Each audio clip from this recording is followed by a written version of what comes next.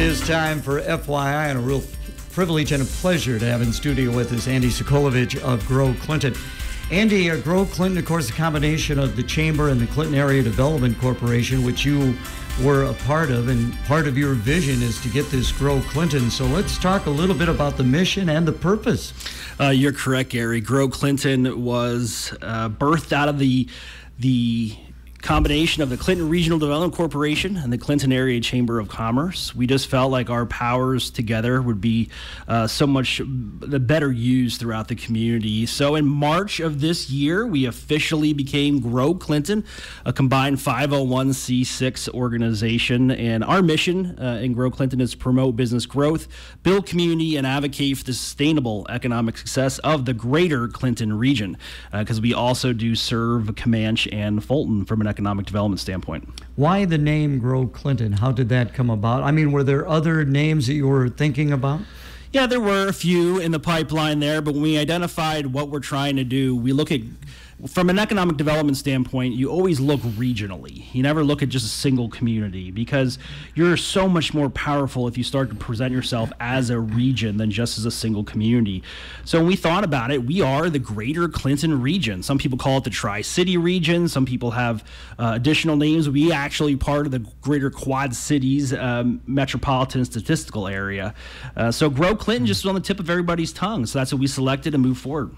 And of course, they selected you to head this up. Did you feel that your background with the Clinton Area Development Corporation kind of lend itself to doing this? Absolutely. I mean, with the Development Corporation, I had the ability to work on attraction projects, business retention projects, and really saw myself moving forward as a perfect fit for the position of president and CEO of Grow Clinton. So I threw my name in the ring, and it worked out in my favor. Well, congratulations. Thank you. So now, what do you offer your member investors? Well, a whole bunch of things, Gary, and this is what every business out there, whether you're small or you're large, you have different concerns, issues, impediments, pitfalls in your business plan.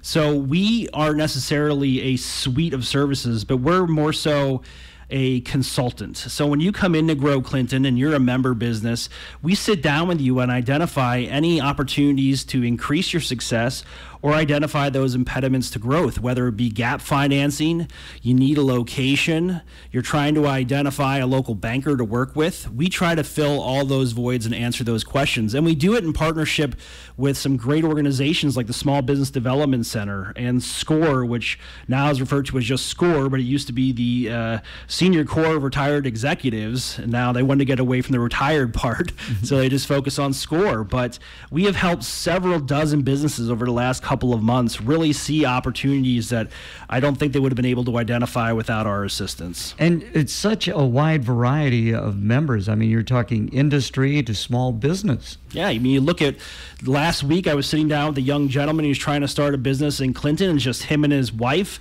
They have a couple of kids, and they're just looking to kind of cut their teeth in the entrepreneurial space. And then the next day, I'm cutting a ribbon celebrating a $156 million capital investment out at Nestle Purina Pet Care right here in Clinton, Iowa. So, yes, it's a very diverse business group that we have. Again, visiting with Andy Sokolovich of Grow Clinton. Let's move into economic development. You bring up Nestle Purina. My goodness, what an asset for our community.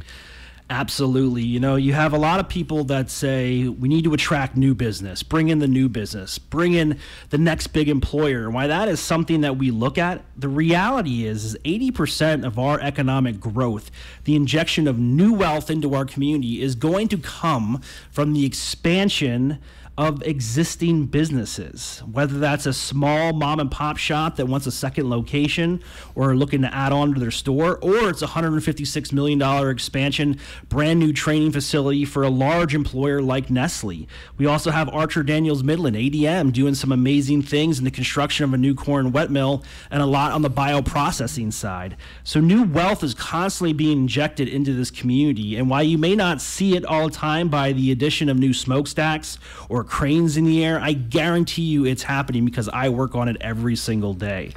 Maybe kind of jumping ahead here a little bit, but the Clinton Community College Career Advancement Center kind of lends itself to what Purina's is doing with their expansion, and as you talked about, business retention, keeping people in the community and educating them in the community. Yeah, absolutely. Workforce development has been the tip of everybody's tongue, even prior to the pandemic. I mean, having the skilled workforce that you need in order to grow your company is pivotal and critical to the success of your future growth. The creation of the Career Advancement Center in partnership with Eastern Iowa Community College and specifically Clinton Community College is massive. It is going to allow students the opportunity to get a great education, hands-on education, under one roof located right here in Clinton, Iowa, where they can touch on 9 career pathways. Some of those pathways include welding, automotive, culinary, nursing, all these high-demand career fields that we have out there.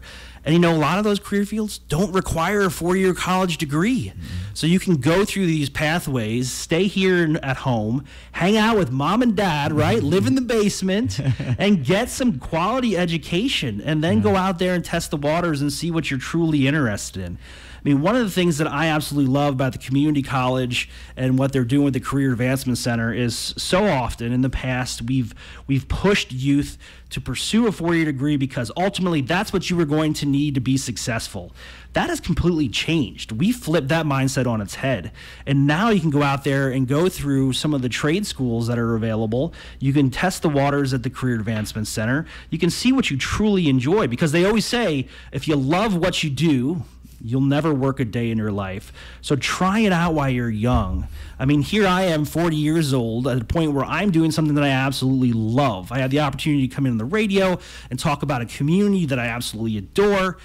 I don't feel like I work every single day. I feel like I'm out there promoting success of our region, and I'm probably the biggest cheerleader in Clinton, because that's what I love to do. Well, let's talk a little bit about that before we move on to some of the other talking points. It seems like our biggest cheerleaders so often are people who are from outside the community and then make Clinton their home. Yeah, I always use the analogy, it's like getting a stray pen mark on the bridge of your nose, right? You're walking around, everybody can see it, you got some pen on your face, but your eyes don't function in the way others do, so you can't see it just sitting there.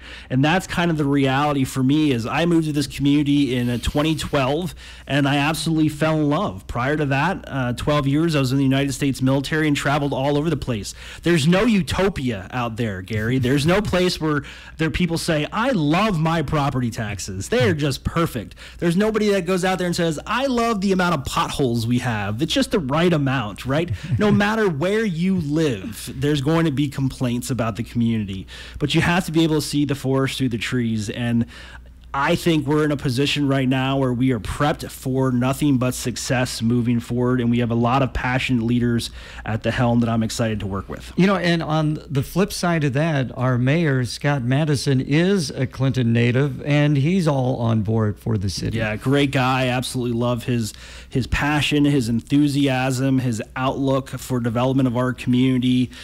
He's tested the waters too, and have done some things that others would deem not incredibly popular, but I think he's doing the best that he can do in an elected position, which kudos to everybody out there that throws their name into a hat to run for city election or state election or even federal election process, because it takes guts to put yourself out there and try to petition yourself for a position in leadership. Andy, let's take a break right now before we really kind of get into some more things. Our 1545 weather brought to you by Citizens First Bank. We'll see a mix of clouds and sun for today. A little warmer, too, as we get up to 60 degrees this afternoon. For tonight, mostly cloudy skies becoming clear late. We'll drop to 35, and even warmer for Friday, mostly sunny, and we'll see highs into the mid-60s. With your Storm Track 8 forecast, I'm meteorologist Andrew Stutzky. Sunshine, we're at 41 degrees. Our update brought to you by Citizens First Bank. Citizens First Bank Digital Banking provides you with ways to protect your personal financial information. Use the card on-off feature if your debit card is lost or stolen. Monitor your balances to watch for anything suspicious. Enable text alerts so you're notified of a transaction over your limit. And custom alerts are available too. to. Banking as it should be at Citizens First Bank. Visit our digital branch at gocfb.bank or one of our local branches. Member FDIC, an equal housing lender. FYI, and again, we've got Andy Sokolovich of Grow Clinton with us. We talked about Purina retaining business in the area, but, you also want to attract new business, right, Andy? Absolutely. And there is a process to that, Gary. Let me tell you what. Just an example. Companies send out what they call site selecting consultants. These are people that determine where they're going to plant their flag and bring in a new business. And when these folks come in, they're looking at everything between site readiness. Do we have active utilities out to a greenfield site? Greenfield meaning just dirt, right, or farmland. Do we have available buildings that are out there and suitable for bringing in a new business? When these site selectors come, though, they also go out into the community. They stop at your local gas stations. They go to local grocery stores, and they will ask people walking the aisles, what do you feel about this community? Tell us your impression of the community. And your response plays such a key role into the attraction of new business, probably even more important than me responding to them regarding utility information. They want to know what the pulse of the community is. Is it a quality place to live? Rewind the hands of time back in 2016 when I got involved in economic development. And when I would engage new companies, all they really cared about was the access to available utilities, cost of those utilities, cost of available buildings. Now, and I don't know if the pandemic had anything to do with this, but being that workforce is their number one concern, they want to make sure that we're offering a quality of life to those who are ultimately going to work there and move their needle forward. So when they're out there asking questions about schools or about quality of life, amenities, be careful how you respond, because you never know who you're speaking to and what power they wield over attracting new businesses.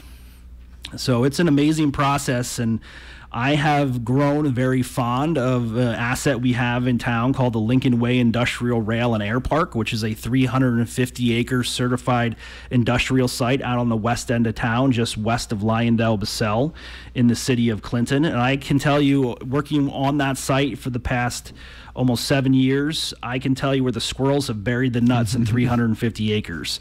Some of the requests that I get for companies for information are that detailed, and we spend a lot of time wooing and trying to attract these companies to the region. Sometimes it works out in our favor, sometimes it doesn't. It's a very competitive market, and before it would be like Clinton versus Area X. Now it's a global competition. So we have to make sure that we're putting our best foot forward every single time we engage a new company, because the attraction game is brutal. With that being said, let's talk a little bit about some of the competitive edges that our area may have. We're certainly, right on the Mississippi River. You mentioned the rail. I think our municipal airport is an unknown treasure out there. Yeah, absolutely. I mean, that's why we call it the Lincoln Way Industrial Rail and Air Park. Why it is a smaller municipal airport, it does provide fueling services, and we have a lot of our company ownership do fly into that facility, and they appreciate the existence of the municipal airport. But having access to a robust 4-lane highway system and Highway 30, why I would love to see Highway 30 4-lane completed from the city of DeWitt to out there in Lisbon. It would be amazing, but we have access to I-80. We're very close to additional interstates on the Illinois side, and of course, that body of water called the Mississippi River is a huge asset. No doubt about that.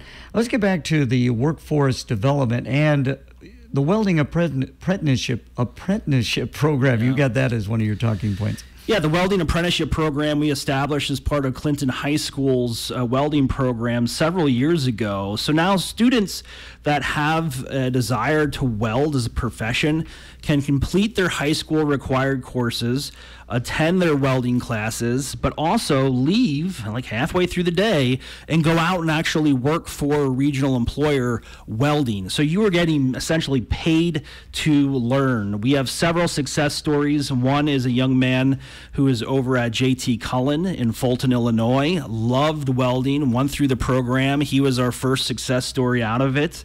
And now I see him cruising around in a new truck. He's earning a decent living, and he's welding, something he loves to do. The other success story is a young lady who's working for Air Control Inc.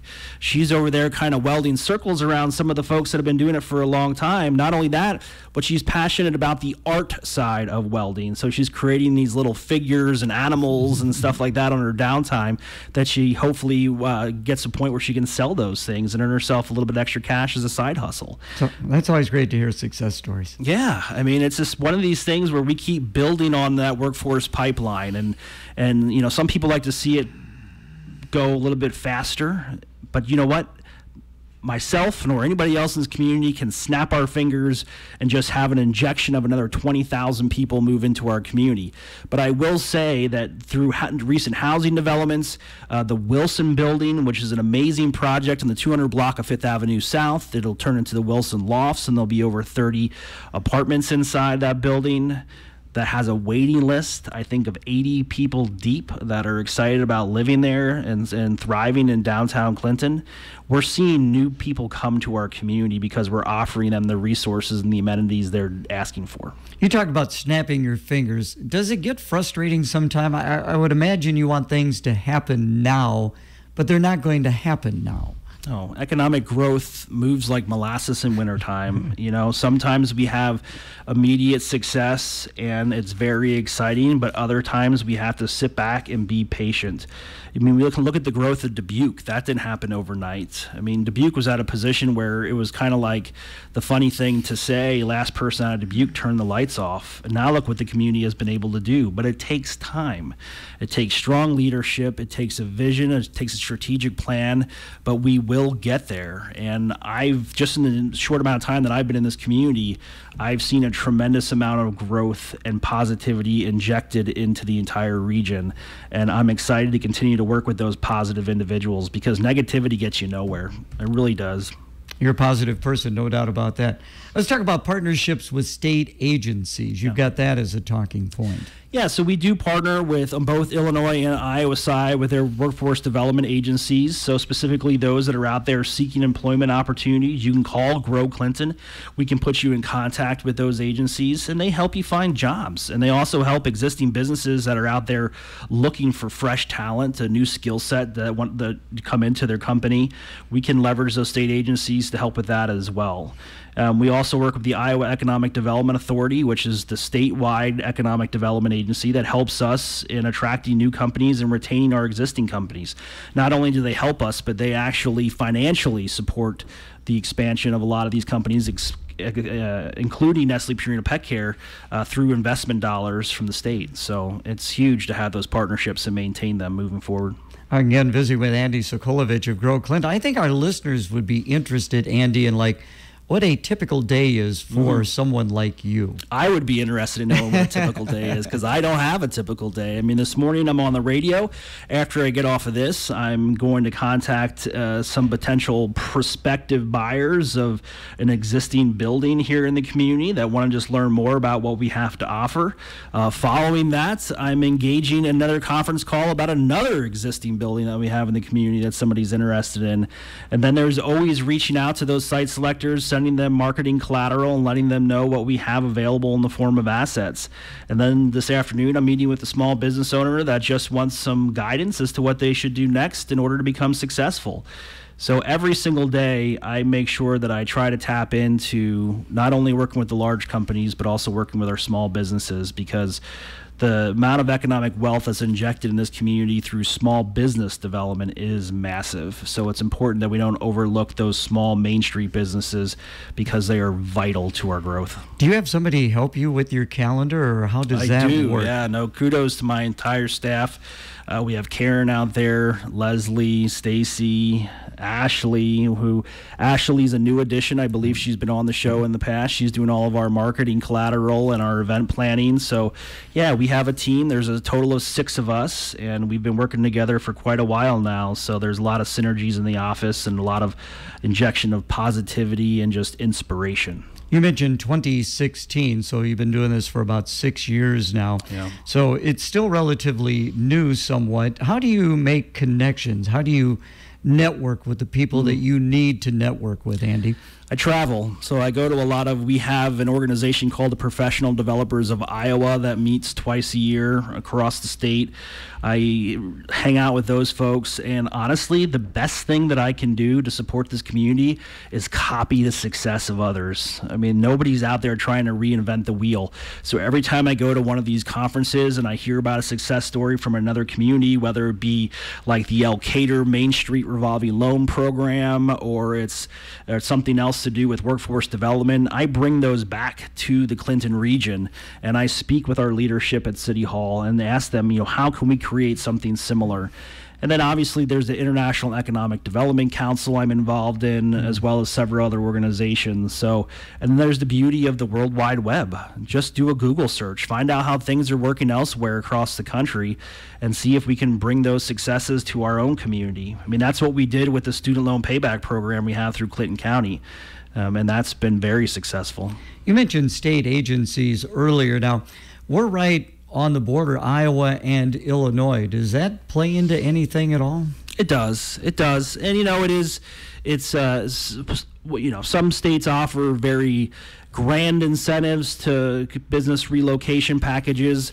Some states have small incentives here and there. But ultimately, when I look at our partnership with the state of Illinois specifically, we spend more of our time working with the smaller companies over there on the main street. But we also work with Timken Drives, we work with JT Cullen, we work with AgriKing, and we do our best to make sure that we are constantly up to date on what each state is offering in the form of either incentives or assistance to regional companies.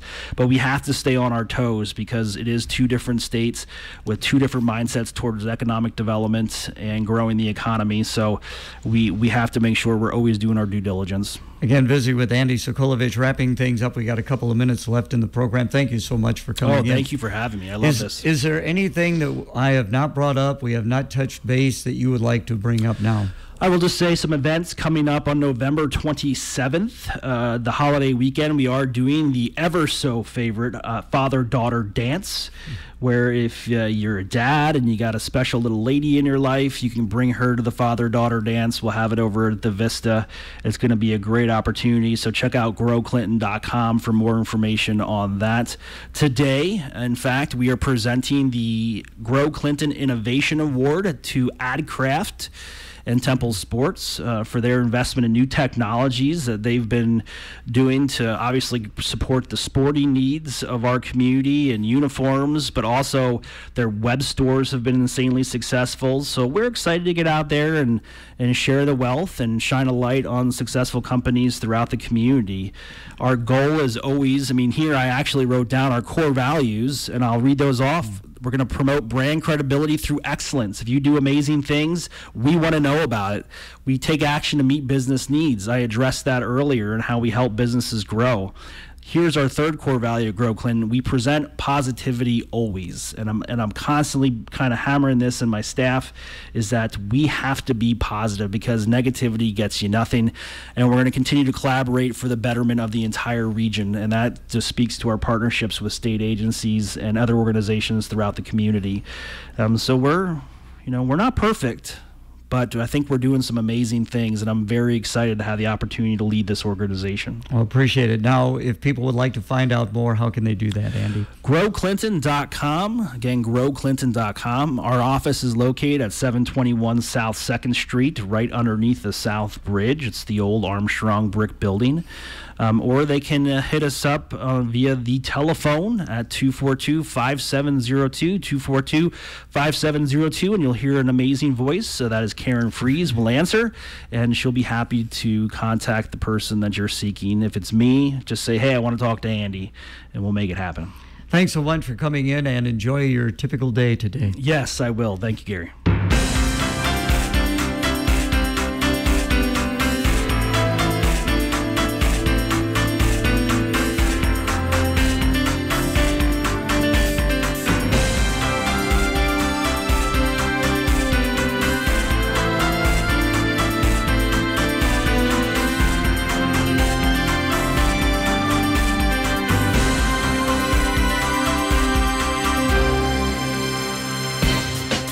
Coming up on the next John Tesh Radio Show, we've got all your favorite